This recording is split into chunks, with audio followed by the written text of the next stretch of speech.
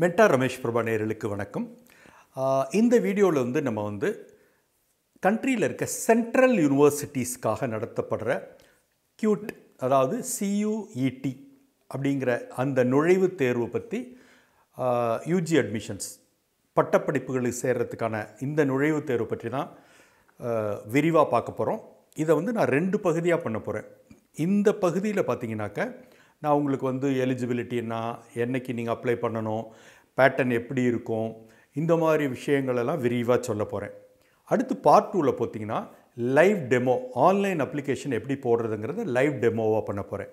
So இது introductory, உங்களுக்கு ஒரு ப்ராஸ்பெக்டஸ் மாதிரி இருக்க போகிற வீடியோ. ஃபர்ஸ்ட் ஆஃப் ஆல் இந்த எக்ஸாமினேஷன் எதுக்கு அப்படின்னு சொல்லி பார்த்தீங்கன்னா, இது காமன் யூனிவர்சிட்டி என்ட்ரன்ஸ் டெஸ்ட் அப்படிங்கிற யூஜிக்கான டெஸ்ட்டு. இது NTA ஏற்கனவே நீட் போன்ற தேர்வுகளை நடத்துகிற நேஷ்னல் டெஸ்டிங் ஏஜென்சி தான் இந்த டெஸ்ட்டை நடத்துது. இது அவங்க ப்ராஸ்பெக்டஸில் பார்த்தீங்கன்னாக்க 44 சென்ட்ரல் யூனிவர்சிட்டிஸோட லோகோ போட்டிருக்காங்க. தமிழ்நாட்டில் இருக்கிற திருவாரூரில் இருக்கிற சென்ட்ரல் யூனிவர்சிட்டியும் இதில் அடங்கும். அதை தவிர இந்தியாவில் இருக்க நிறைய யூனிவர்சிட்டிஸ் வாலண்டியராக இதில் சேர்றதுக்காக ஆசைப்பட்டு அவர்களும் இதை இன்வால்வ் பண்ணிக்கிறாங்க. ஓகேயா? அந்த வகையில் இப்போ இந்த வருடத்துக்கான ஆன்லைன் அப்ளிகேஷன்ஸ், இதை ஆன்லைன் அப்ளிகேஷன் மட்டும்தான். ஆன்லைன் அப்ளிகேஷன்ஸ் பார்த்திங்கன்னா 9th February இன்னைக்கு தொடங்கிடுச்சு, ஆல்ரெடி தொடங்கியாச்சு. நீங்கள் ஆன்லைன் அப்ளிகேஷன் போடலாம். சரி, எது வரைக்கும் நம்ம ஆன்லைன் அப்ளிகேஷன் அப்படின்னு சொல்லி பார்த்தீங்கன்னாக்க 12th March வரைக்கும், 12th March வரைக்கும் இப்போதைக்கு டேட் எக்ஸ்டெண்ட் பண்ணலைன்னா இப்போதைக்கு இருக்கிற நிலவுப்படி 12th March 2023 வரைக்கும் நீங்கள் ஆன்லைனில் அப்ளை பண்ணலாம். ஆன்லைனில் ஃபீஸ் கட்டுறதுக்கான இதுவும் 12th March தான். அன்றைக்கி நள்ளிரவு 11:50 வரைக்கும் நீங்கள் கட்டலாம். இதில் ஒரு புது வாய்ப்பு தராங்க. நீங்கள் அதாவது ஃபீஸ் கட்டிட்ட பிறகு உங்கள் அப்ளிகேஷன் அங்கே இருக்கும் இல்லையா, இன்கேஸ் எனக்கு சில கரெக்ஷன்ஸ் பண்ண வேண்டியிருக்கு இந்த பர்டிகுலர்ஸில், நான் சப்மிட் பண்ண பர்டிகுலர்ஸில் அப்படின்னு நினச்சிங்கனாக்க 15th Marchலேருந்து 18th March மிட்நைட் வரைக்கும் நீங்கள் இந்த அப்ளிகேஷன்ஸில் கரெக்ஷன்ஸ் பண்ணுறதுக்கு உங்களுக்கு ஒரு வாய்ப்பு தராங்க. அதற்கு பிறகு எந்த சிட்டியில் உங்களுடைய எக்ஸாமினேஷன், நீங்கள் சென்டரை எவ்வளோ ஃபில் பண்ணியிருந்தாலும் எந்த சிட்டியில் எக்ஸாமினேஷன் உங்களுக்கு அலாட் ஆகிருக்கு அப்படிங்கிறத 30th April சொல்ல போகிறாங்க. அதற்கு பிறகு ஹால் டிக்கெட்டு நீங்கள் வெப் போர்ட்டலில் டவுன்லோட் பண்ணிக்கணும். அந்த டவுன்லோட் பண்ணிக்கிறதுக்கான டேட் அப்படின்னு சொல்லி பார்த்தீங்கன்னாக்க 2nd week of May, இன்னும் சொல்லலை, அது 2nd week of Mayல உங்களுக்கு நீங்கள் டவுன்லோட் பண்ணிக்கலாம். எக்ஸாம் டேட்ஸ் பொறுத்தவரை பார்த்தீங்கன்னாக்க 10 days கொடுத்துருக்காங்க. அதாவது 21st Mayலேருந்து 31st May வரைக்கும். காரணம் என்னன்னு கேட்டிங்கன்னா, இது ஒரு ஆன்லைன் எக்ஸாமினேஷன். ஒரு நாளைக்கு 3 ஸ்லாட் விதமாக ஸ்லாட்டாக இந்த எக்ஸாமினேஷன்ஸ் நடக்குது. ஸோ அதனால தான் பார்த்தீங்கன்னாக்க கிட்டத்தட்ட நமக்கு ஒரு 10 days இந்த எக்ஸாமினேஷன் அவங்க பண்ணியிருக்காங்க.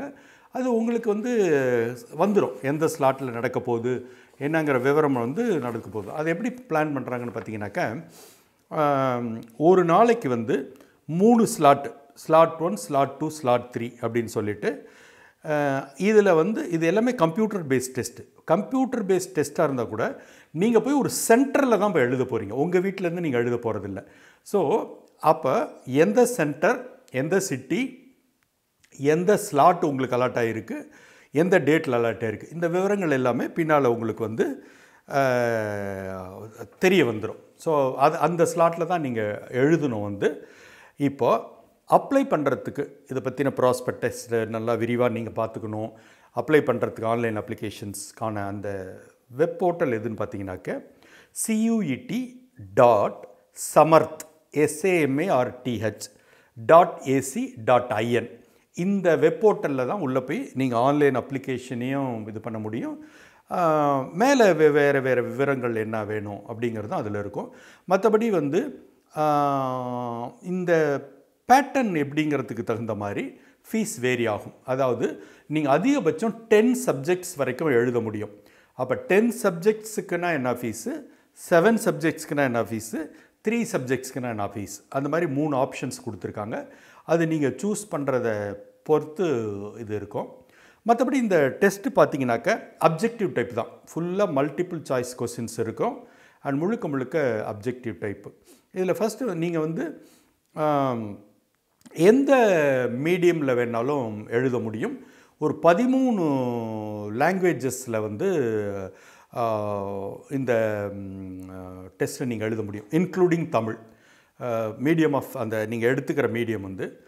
அதை தவிர வந்து பார்த்திங்கனாக்கா வந்து 2 மாதிரியாக இருக்கும். ஒன்று லாங்குவேஜ் டெஸ்ட் ஒன்று இருக்கும், அடுத்து டொமைன் சப்ஜெக்ட்ஸு இருக்கும். நீங்கள் எந்த சப்ஜெக்ட்ஸ்க்கு எழுத விரும்புங்கிறது. அப்புறம் ஜென்ரல் டெஸ்ட்டு, சில யூனிவர்சிட்டியில் இந்த ஜென்ரல் டெஸ்ட் கேட்குறாங்க, அதுவும் எடுக்க வேண்டியிருக்கும். அண்டு இந்த டொமைனை பொறுத்தவரையிலும் உங்களுக்கு நீங்கள் +2ல் என்ன பாடமோ அந்த சிலபஸினுடைய அடிப்படையில் தான் வந்து இருக்கும். வந்து எகெயின் பார்த்தீங்கன்னாக்க ஜென்ரல் டெஸ்ட்டை பொறுத்தவரையிலும் 60ல் 50 அட்டெம்ப்ட் பண்ணணும். அண்டு சப்ஜெக்ட்ஸ் இன்க்ளூடிங் லாங்குவேஜஸ் பார்த்தீங்கன்னாக்க 35 out of 45 and 40 out of 50 இதுதான் நீங்கள் அதில் அட்டெம்ப்ட் பண்ண வேண்டிய இது வந்து. மற்றபடி வேறு ஒன்றும் பெரிய இதில் சிரமமான விஷயங்கள்ங்கிறது எதுவுமே கிடையாது வந்து பார்த்திங்கனாக்கா. இப்போ அந்த ஆன்லைன் அப்ளிகேஷன்லேயே வந்து சில சாய்ஸஸ் ஆஃப் யூனிவர்சிட்டிஸ் கேட்குறாங்க. நீங்கள் எந்த யூனிவர்சிட்டிலாம் அப்ளை பண்ண விரும்புகிறீங்கன்னு கேட்குறாங்க. பட் அதில் நீங்கள் குறிப்பிடலைனாலும் நாளைக்கு வந்து அந்த யூனிவர்சிட்டிக்கு அப்ளை பண்ணி நம்ம கவுன்சிலிங் ப்ராசஸில் சேர்ந்துக்க முடியும் அப்படிங்கிறது தான் உண்மை. சரியா? சரி, இப்போ இந்த எக்ஸாம் பேட்டர்ன் எப்படி இருக்க போகுது அப்படின்னு சொல்லி பார்த்தீங்கன்னாக்க, செக்ஷன் 1A அப்படின்னு சொல்லிட்டு அதில் 13 லாங்குவேஜஸ் கொடுத்துருக்காங்க. அதில் வந்து ஏதாவது ஒரு லாங்குவேஜை நீங்கள் சூஸ் பண்ணணும். அடுத்து செக்ஷன் 1Bலேயும் திரும்ப லாங்குவேஜஸ்னு போட்டு 20 லாங்குவேஜஸ் கொடுத்துருக்காங்க. அதில் ஏதாவது ஒரு லாங்குவேஜ் சூஸ் பண்ணணும். இது ரெண்டுக்கும் சேர்த்து 50 கொஸ்டின்ஸில் நீங்கள் 40 அட்டெம்ப்ட் பண்ணணும். இதுதான் வந்து இதனுடைய லாங்குவேஜோட பேட்டர்ன். இது லாங்குவேஜுங்கிறது மஸ்ட் எல்லாருக்குமே. செக்ஷன் 2ங்கிறது தான் டொமைன். டொமைன்னா என்னன்னு கேட்டிங்கன்னா, நீங்கள் எக்கனாமிக்ஸ் எழுத போகிறீங்களா, பயாலஜி எழுத போகிறீங்களா, கெமிஸ்ட்ரி எழுத போகிறீங்களாங்கிற அந்த உங்களோட சப்ஜெக்ட் இருக்குது பாருங்கள். மொத்தம் வந்து 27 சப்ஜெக்ட்ஸ் அவங்க கொடுத்துருக்காங்க. இந்த 27 சப்ஜெக்ட்ஸில் நீங்கள் எத்தனை சப்ஜெக்ட்ஸ் வேணாலும் எடுக்கலாம். ஆன் த ஹோல் டோட்டல் 10 வர வரைக்கும் நீங்கள் காம்பினேஷன் வந்து எடுக்கலாம். எந்த மாதிரி காம்பினேஷன் வேணாலும் நீங்கள் எடுத்துக்கலாம். இதில் எகெயின் பார்த்தீங்கன்னாக்க 35 out of 45, 40 out of 50 questions நீங்கள் ஆன்சர் பண்ண வேண்டி இருக்குது. அடுத்து இந்த ஜென்ரல் டெஸ்ட். இந்த ஜென்ரல் டெஸ்ட் எதுக்காகனா, சில யூனிவர்சிட்டிஸ் மட்டும் இந்த ஜென்ரல் டெஸ்ட் கேட்குறாங்க. அவங்களுக்காக அதை நீங்கள் எடுத்திங்கனாக்க 50 அவுட் ஆஃப் 60 கொஸ்டின்ஸ் நீங்கள் வந்து அதை எழுத வேண்டியிருக்கும். மற்றபடி ஏற்கனவே சொன்ன மாதிரி இது மல்டிபிள் சாய்ஸ் கொஸ்டின் தான் இருக்கும். அண்டு ஒரு கேண்டிடேட் வந்து அதிகபட்சம் 10 சப்ஜெக்ட்ஸ் வரைக்கும் அவங்களால எழுத முடியும். அண்டு இது வந்து பார்த்திங்கனாக்கா, நான் ஏற்கனவே சொன்ன மாதிரி கிட்டத்தட்ட ஒரு 10-11 நாள் வந்து ஒரு நாளைக்கு 3 ஸ்லாட்ஸ் வீதம் நடத்துது. ஸோ லாங்குவேஜை பொறுத்தவரையிலும் reading comprehension and different types of passages, literacy, narrative, literacy aptitude, vocabulary இதெல்லாம் லாங்குவேஜில் இருக்கும். அண்டு டொமைனுக்கு பொறுத்தவரை உங்கள் டீட்டெயில் சிலபஸ் கொடுத்துருக்காங்க. நீங்கள் சைட்டில் போனீங்கன்னாக்க ஒவ்வொரு சப்ஜெக்ட்டுக்கும் என்ன சிலபஸ்ங்கிறது எலாபரேட்டாக இருக்குது. ஜென்ரல் டெஸ்ட்டை பொறுத்தவரையிலும் general knowledge, GK, current affairs, அப்புறம் வந்து mental ability, numerical ability, quantitative reasoning. அதில் வந்து குவான்டிடேட்டிவ் ரீசனிங்கில் பார்த்தீங்கன்னாக்கா simple application of basic mathematical concepts, algebra, இந்த மாதிரி விஷயங்கள் இருக்கும். அப்புறம் லாஜிக்கல் அண்ட் அனாலிட்டிக்கல் ரீசனிங், இதெல்லாம் தான் இந்த ஜென்ரல் டெஸ்ட்டில் வந்து இருக்க போகுது உங்களுக்கு வந்து.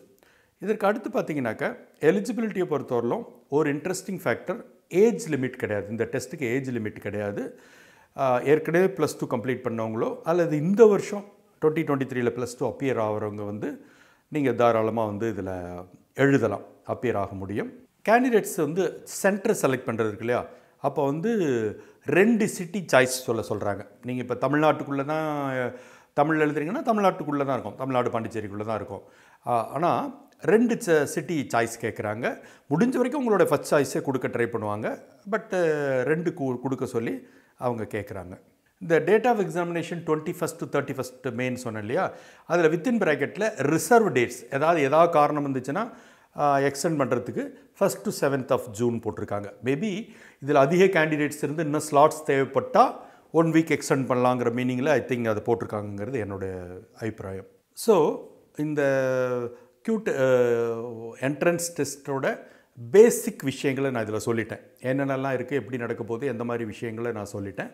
திரும்ப இன்னொரு வீடியோவில் வந்து உங்களுக்கு நான் வந்து அந்த ஆன்லைன் அப்ளிகேஷனை இந்த சைட்டில் போய் எப்படி ரெஜிஸ்டர் பண்ணுறதுங்கிறத பக்கா டெமோவோட பண்ணி காட்ட போகிறேன். All the best.